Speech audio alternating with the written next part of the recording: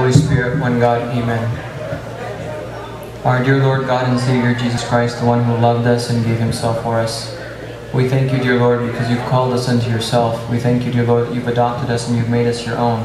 We thank you, dear Lord, because you united yourself to us and given us your Holy Spirit, that we might draw closer to you, that you would open our minds, that we would eventually become in your image from glory to glory. I pray for your work in this church. I pray, dear Lord, that your words would be mighty and powerful as a double-edged sword entering into our hearts, discerning between the soul and the spirit. I pray, dear Lord, that you would enlighten us, dear Lord, that we would be drawn to you and be desiring to carry out your will day in and day out. I pray, dear Lord, for your blessings on this church, our fathers, the priests, and all who will come and attend here. Through the intercessions of St. Mary and all your saints who have pleased you since the beginning, hear us, dear Master, as we, your children, cry unto you with one voice, saying, Our Father, who art in heaven, hallowed be thy name. Thy kingdom come, thy will be done, on earth as it is in heaven. Give us this day our daily bread. Forgive us our trespasses, as we forgive those who trespass against us. But deliver us from the evil one, through Christ Jesus our Lord. For thine is the kingdom, the power, and the glory, forever and ever. Amen.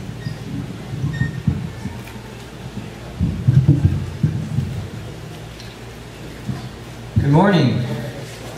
Here we are in the season of the Apostles' Fast, one of my favorite seasons. We talked about this a little bit last week. Lent was the season of reconciliation. We're celebrating what Christ did for us and drawing us to himself. The season afterward, the Holy 50 Days, was a season of abiding with Christ. And we studied all the things he is to us. He is our bread, he is our life, he is our water, he is our light, he is the way, the truth, and the life. Then he goes up to heaven. He sends the Holy Spirit. But before he goes to heaven, he doesn't say just sit and wait around. He says go and do something. Go and fulfill my will. This is the season of action. This is the season of kingdom building. And that's what the apostles did in this season. And it's the mission of this church. What is the mission of this church? One word. Transformation. That is our goal. It was the mission of the early church. And that's what our desire is to be like the early church. And we're using the first church as our model from the book of Acts. I would love to be a part of a church that has so many characteristics like the church had in that book.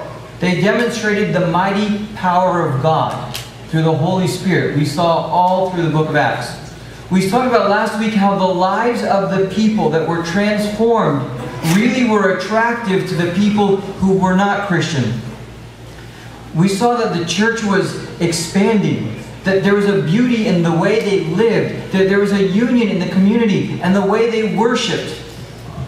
What's amazing was their ability to transform their world and turn it upside down. It was a church that set a trend to expand for generations to come. Again, the most important part of that kind of church was the work of God in the people. Without the Holy Spirit, there is nothing that anyone could do. It might be a great effort, but it won't be kingdom building. And so we decided that we were going to do the Continuous Prayer Project, and I'm going to give you details. Father David and I, we might do a day in July, maybe July 11th. We're going to do a 24-hour day of prayer. We'll talk about that later.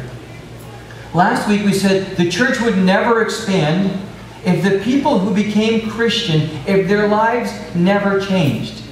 If they never went through anything new or greater, what would be the point of committing to something that would be so costly? We read from the documents in the 1st and 2nd century, the letter to Diognetus and the letter to Hadrian, and what people from the outside said about them. He said, these are a people of their own. They have divine attributes. They have a love for all people. They have a level of morality that's higher than anything we've ever seen. And then we took the challenge last week of trying to live radically different than the people around us. Trying to have an experience inspired by our relationship with Christ to do something where someone might have the audacity to accuse you of being a follower of Christ. That was the challenge for last week. But this week I want to look at the community one more time. Because the church wasn't marked just by individuality. It wasn't just individuals who were changed. What was so special or eccentric about the church was the way that there were these communal characteristics. If there was ever a community that stood out as a shining bright light amidst darkness, it was definitely that one. So I wanted to look at some of the passages again in the book of Acts that talked about that community in Acts chapter 2 and chapter 4. In the name of the Father, the Son, and the Holy Spirit, one God. Amen. In Acts chapter 2, verse 40. This is on the day of Pentecost. And with many other words he testified and he exhorted them, saying, Be saved from this perverse generation. Then those who gladly received his word were baptized. And that day about 3,000 souls were added to them. And they continued steadfastly.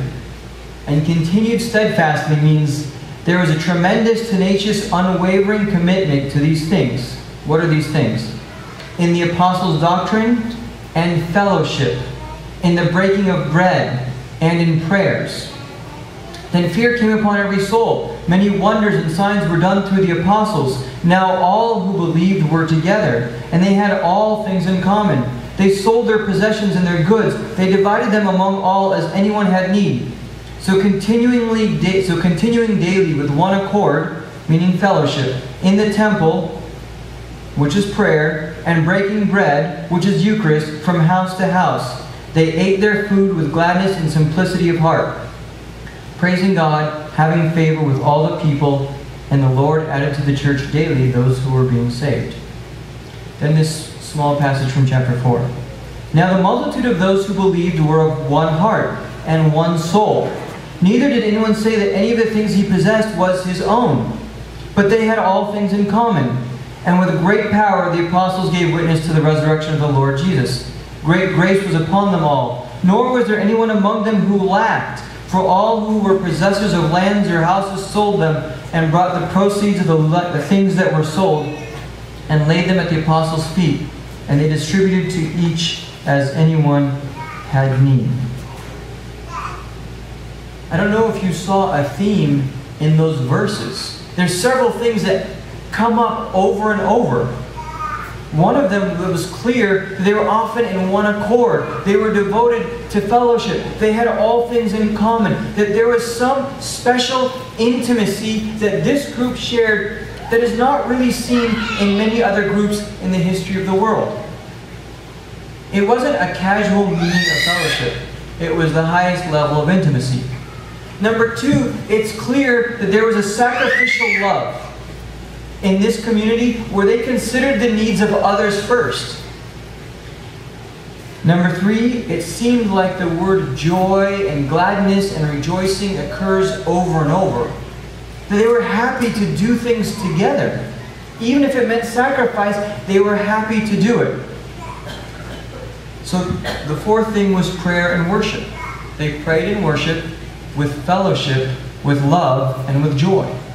People always say, well, what were the four things of the early church? The apostles' doctrine, the fellowship, the prayer, the breaking of bread. That unity and the way they lived their life had to be startling to everyone around them. I think that's the recipe for an incredible community. But when I examined it more, I realized a lot of it comes down to transformed relationships. That when Pentecost happened and the gospel was preached to them, I imagine relationships of that time were completely different. They took on this new character and this new face. And I'm going to look at a few of the passages in the Bible and we're going to talk about that. Let me see if I have it here. No, I didn't include it. So I'm going to read it to you from Ephesians chapter 2. But now in Christ Jesus, you who once were afar off have been brought near by the blood of Christ. For he himself is our peace, who has made both one. He has broken down the middle wall of separation, having abolished in his flesh the enmity, that is the law of commandments contained in ordinances, so as to create in himself one new man from the two, thus making peace, that he might reconcile them both to God in one body, through the cross, say that part again. That he might reconcile them both to God in one body through the cross, putting to death the enmity. And he came and preached peace to you who were afar off, and those who were near. The bonds in the Jewish community were largely because of their history, of being the church, of being the chosen people of God. It was very tribal. It was very exclusive. You were either a Jew or you weren't a Jew. Like you were a Gentile. Like you had to be a Jew. The relationships were very restrictive. Now you realize that Christ became the uniting factor in this passage. He abolished the wall of separation. There's no longer Jew or non-Jew. And he didn't come for a few. He tore down every single wall of separation between man and God and between man and everyone else. Nationality and culture didn't mean anything anymore. They weren't people of different nations, different languages, different cultures. They weren't separated by which soccer team or basketball team they followed. That didn't divide them. They were all now children of God. That was it. There was nothing else, because all people are children of God. Now what I find in the church is oftentimes this Jewish mentality. That we are the chosen people, that God came to save the Copts, and God wants to bless us, and He wants to take us into His kingdom. And everyone else, they're probably just evil and unholy, because they're not part of us. And if they find us, we say, okay, good for them. What we're forgetting, though, in the passage of the Ephesians, when he says, you who once were afar off, you want to know who he's talking to? He's talking to you. You were the far off. You were not the center. You were somehow brought near by Christ. You're not Jewish, but you were allowed to become a part of this group. Based on what qualification? Christ's cross. That God created you. That Christ became our peace. He is our ticket in. And He presents the same ticket not just to the people of Egypt, but to everyone. It only makes sense that we're accepted not based on our qualifications, but God's great love. Then we need to have the same mentality towards everyone else. At that point, Christ established the very first all-inclusive destination. It started in the church, not with Marriott, not with Hilton. Now, I wanted to kind of put this into perspective. You know, when people came into the church, they were believers, they became part of one body. No body ever hated itself, as St. Paul says. So one has to wonder, if there is a wall of separation between any of us, are we really in Christ? That before Christ, there may have been things that separated people. But Christ is our peace. He's the one that reconciled us to God and with all people. See, Christ didn't decide to establish a kingdom for a few. He decided to establish it for everyone. To put this into perspective for those people at that time, Jews and Samaritans. Samaritans were considered dogs. Not the cute, little, cuddly puppy, schnauzer type. Like dogs. Like it was as derogatory as could be. The ugly, dirty kind. They had mixed Judaism with other religions. They were no longer completely true to the Old Testament faith. So that's why they were despised, and it's shocking that Christ would be so bold as to walk into Samaria and talk to a sinful Samaritan person. The cultural barriers were deep-seated and hatred. But before Christ leaves, He says what? I want you to go preach in Jerusalem and Judea, go around Samaria, then go back. No, He says go to Samaria. Christ was saying, I want you to go to the people that you call dogs. And then go beyond that. Go to the ends of the earth. They were accepted into the family of God. And if you think about that, their past had to have been forgotten. As terrible as their history was, As they disobeyed God, they had strange customs and practices, but they were no longer seen as outsiders. They were transformed in the same body, united to each other through the same cross. Christ was our peace. If they accepted the cross of Christ, Samaritans were no longer dogs. They didn't say, "Come here, dog," in church. What did they say? "Come here, brother. Come here, sister." That is a complete transformation in the way they related to each other. You ordinarily don't just call anyone brother.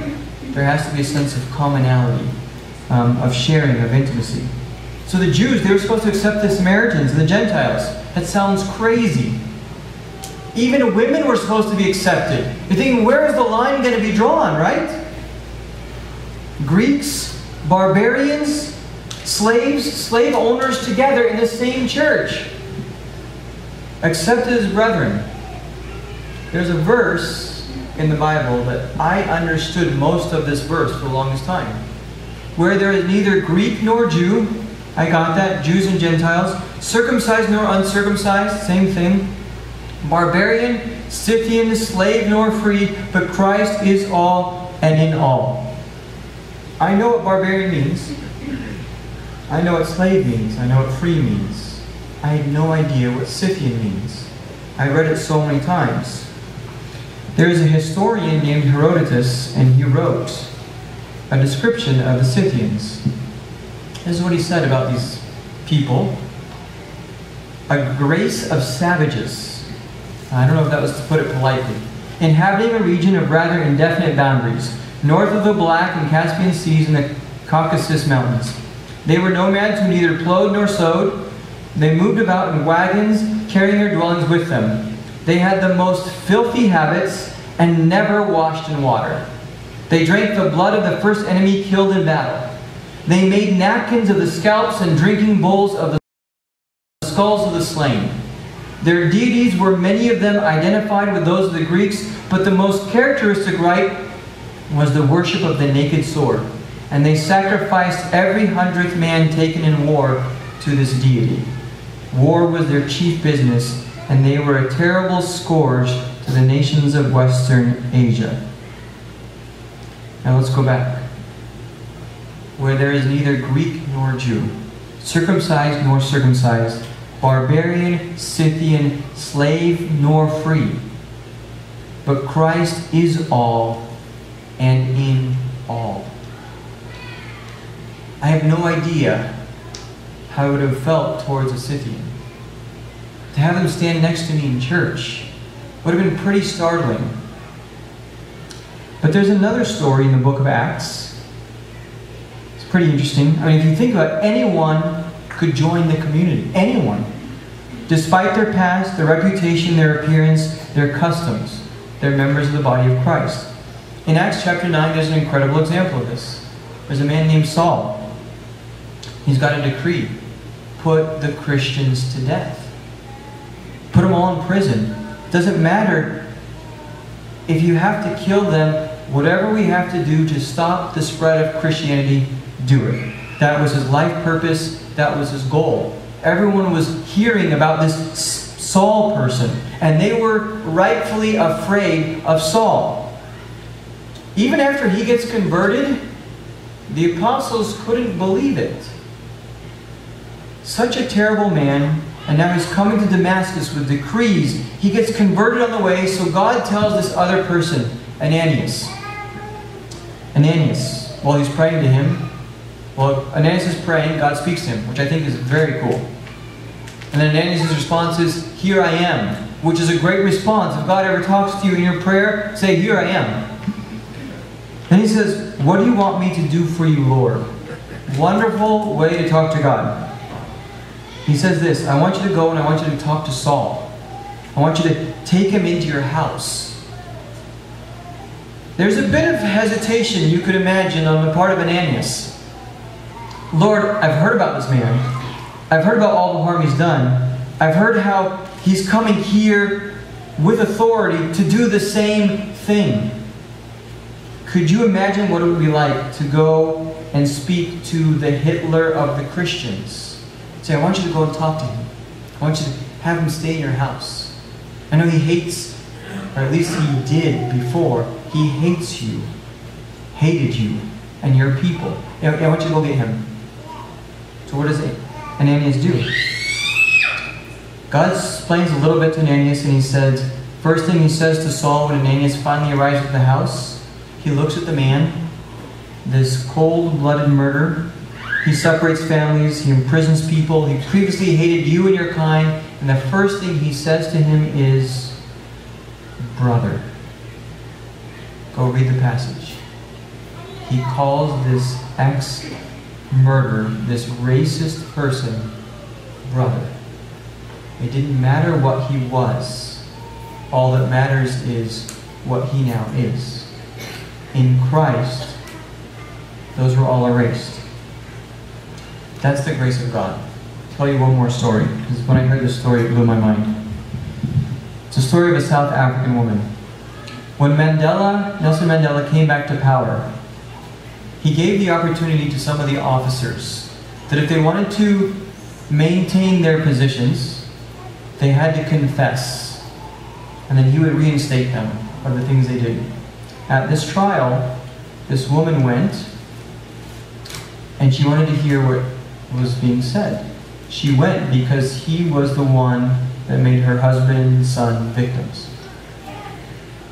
So at the trial, she asked him, what did you do with my husband? He said, well, he was out after curfew. So we arrested him, we tied him to a stake, and we burned him till he died. And then we buried him. She said, well, what did you do to my son? He was out after curfew. We arrested him, we tied him to a stake, and we burned him till he died. And we buried him. That's pretty incredible to hear. So she says, I have two requests. Number one, I want you to tell me where you buried them. They're my family. They deserve an appropriate burial. And number two, I'm a Christian woman, and I had a son, and I don't have a son, and I still need someone to love.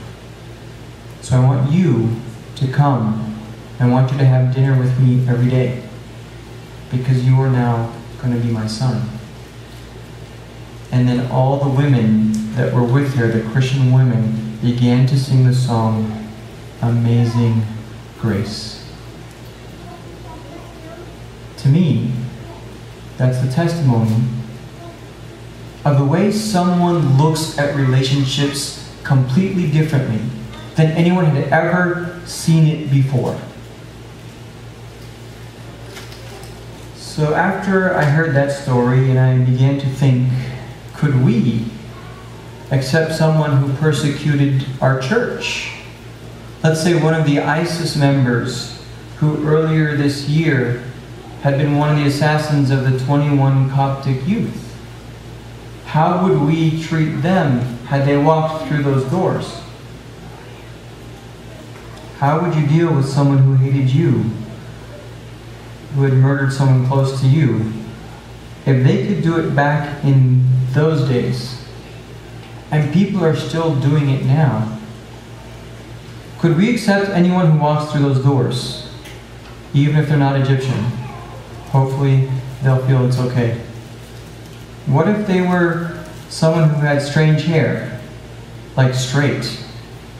What if they had tattoos all over their body, or nose rings? Or what if they were former drug addicts, or unclean homeless person? What if they were someone who had been through a divorce, or committed adultery? What if they were transgender? What if they were fans of LeBron James? Could we accept them into this church? Is it possible? I wonder. So what is our problem? Our problem is we've forgotten who we are without Christ. Our evil thoughts, our evil intentions, the lies, the deceit, the lust, the greed, you name it. We're not so hot without Christ. But with Christ, we're a new creation. Rehabilitated. We're works in progress. covered by the grace and mercy of God, we are what we are. If you remember that God accepted the likes of you, then you should accept anyone into this church. Not only that, but we should treat them as brother and sister in Christ. So some things I wanted to say about relationships. Back then, their relationships were all inclusive. They accepted anyone.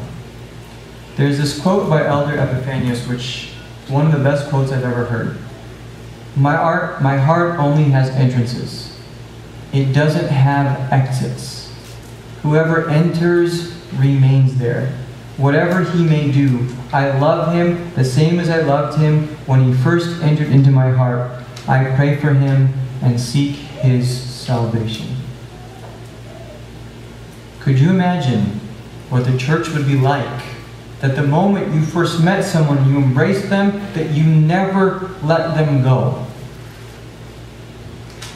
Could we be all-inclusive? Number two, I believe that they had a new perspective in the way they looked at people. They looked at people in Christ's eyes. In 2 Corinthians chapter 5, verse 17 to 19. Therefore, if anyone is in Christ, he is a new creation. Old things have passed away. Behold, all things have become new. Now all things are of God, who has reconciled us to himself through Jesus Christ.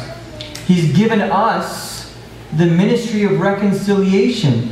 That is, that God was in Christ, reconciling the world to himself, not imputing their trespasses to them, and has committed to us the word of reconciliation.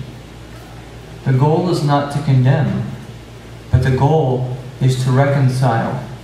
It says, it was in Christ Jesus. He reconciled everyone to himself. Our job is to facilitate that. They're new creations. So, number one, their relationships were all-inclusive. Number two, they had a new perspective. They forgot your past. What happened before didn't matter. It didn't matter what St. Paul had done. He would never have been who he was if everyone held his old sins against him. St. Moses the Strong would never have been who he was if he was always held accountable for his past before Christ. And the third one is the concept of brother. It wasn't this distant, insincere love. It's not like where you were so superficial you say, oh, did you watch the game last night? Or how's your portfolio? Or where did you go on vacation? It's more like, I'm my brother's keeper. For those of you who are the older sibling, or even if you're the younger one, maybe you can appreciate the older one being your brother's keeper. You know what a responsibility it is to look at someone who's in need, who's immature, who doesn't really know how to get through things. They didn't have the experience you did. Someone had to introduce them to deodorant before their classmates did. Someone had to have the talk with them before their parents did so that they didn't all join monasteries. It was a responsibility that, kind of like this picture. Sometimes being a brother is even better than being a superhero.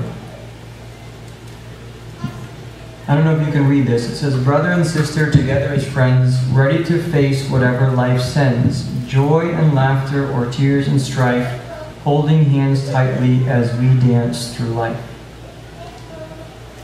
Your relationship with your siblings oftentimes are stronger than that with your parents. Your relationship will likely be longer. Your parents will probably leave before your siblings do.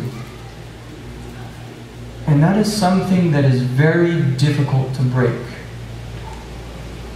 Every once in a while, I get a text or an email or on a phone, and someone says, "Thank you, brother." That is one of the most endearing terms you could use to call someone sister or brother. But what if you began to be sister or brother to others? So the relationships were all-inclusive. They were done with a new perspective, forgetting the past of the individual. They had this concept of brother, And then there was this other thing called hospitality. Sorry, before that. Their last thing I want to say before hospitality is their relationships were constantly expanding. A lot of us have our inner circles. We might have our small group of friends or our community groups or whatever. And I think you need to have your super, super close friends close to you. But even that can be exclusive. The church will never grow if we're always looking to those close to us. What I read to you last week, where they were looking for strangers to bring them into their homes to call them brother.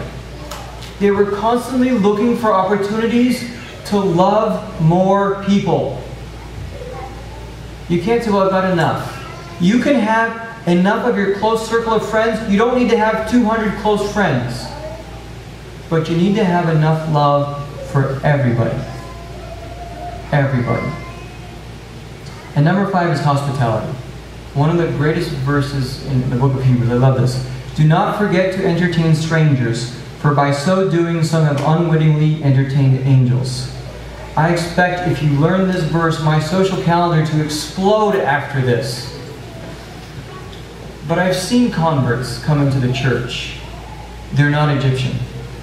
They come and people say hi to them at church, but they don't invite them to their house when it's Thanksgiving or Christmas or something big. They say, you're our token convert. Yay, we're happy to have you at church. But are we so happy to have them so close to us that they are in our families, they're in our hearts? And that hospitality that was in that first and second century was insurmountable. I don't know how we could just go and ask strangers to be in our homes. Every once in a while, I hear of people who do it. And it's amazing. I gotta tell you, the day that we accept everyone that comes through those doors and treat them as brothers is the day that this church really begins to be transformed. Something that we read every day in the book of Hours. How pleased will God be when He sees brethren to dwell together in unity. You might be aware of this, and they've done studies on this, but one of the most common reasons why people join a church is for social reasons. And you know what? I don't blame them. They should want to come to this church for social reasons. It's the beauty of the Christian church. If we are one body, if we value every member, if we truly do treat people like brothers and sisters, I can't get that in most places. I can't buy a membership hardly anywhere that would give me that. Not even in Costco. And they don't they don't leave the church for just any reason. Most people leave the church not because the sermons are long, because you guys are used to that now. It's not because the coffee is inadequate. It's because people did not embrace them. This Christian community that we keep talking about in church. If people leave, it's not because of this. It's because of this. And that's our responsibility. It's interesting, I've seen people that come to the church, they're baptized in the community, they worship in the community, they partake of the same body and the same blood, they're united by the blood of Christ, but they feel like they're outsiders. And that shouldn't happen. We have to restore this new type of relationship. So, I'm coming down to the end here. If we could all adopt this mentality, I think we would all be happy. People would start looking at our church. They might start even talking about our church. People might join, and they might never leave. Here it is. Are you ready? We're on our way. If we can do this one thing. I want us to now be like the father of the prodigal son. Because what did he do? When he was still a great way off, his father saw him, had compassion, and ran and fell on his neck and kissed him.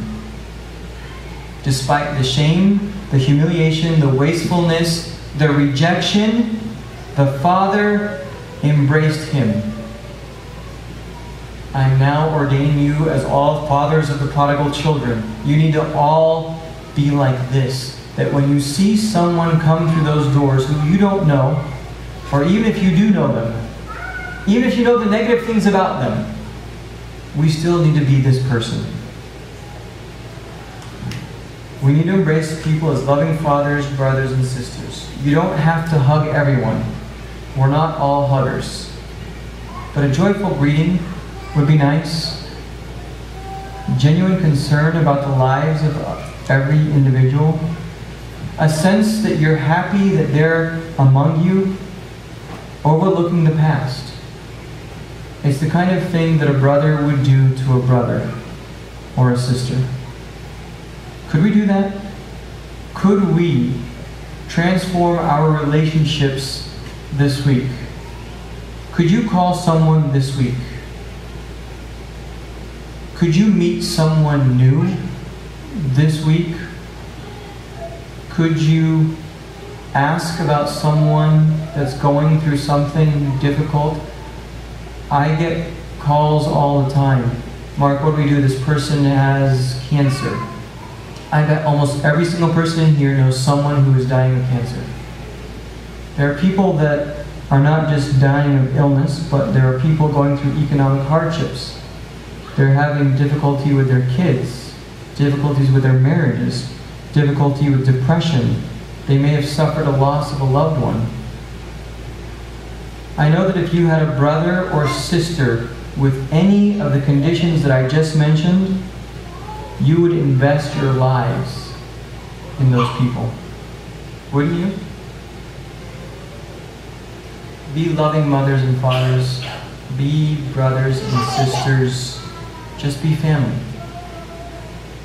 We want to have transformed relationships in this church. So that's your challenge for the week. Transform relationships. It will only happen by the grace of God and His Spirit working in the life of each individual. Let's pray. In the name of the Father, the Son, the Holy Spirit, one God, amen.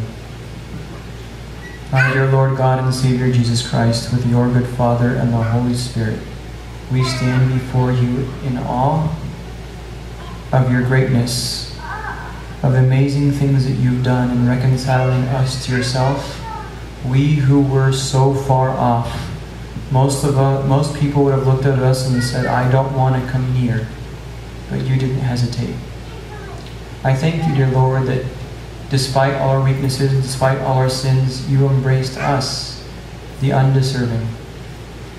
I pray, dear Lord, that you could pour that love in our hearts that you showed us.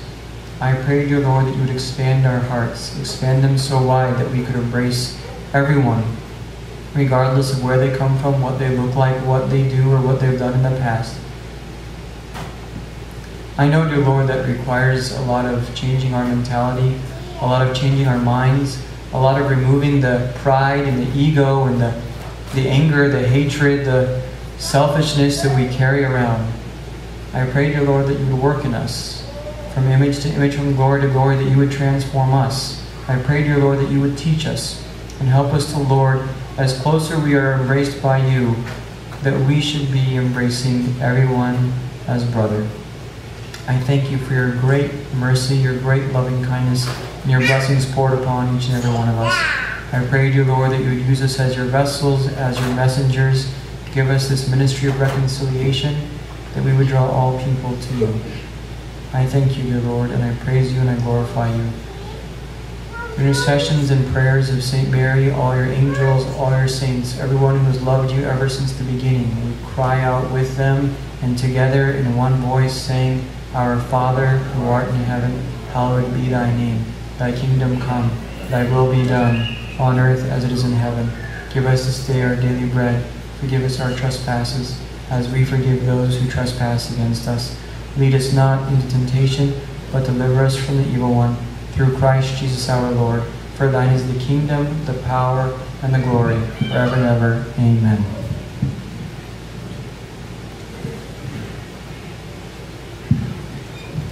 Please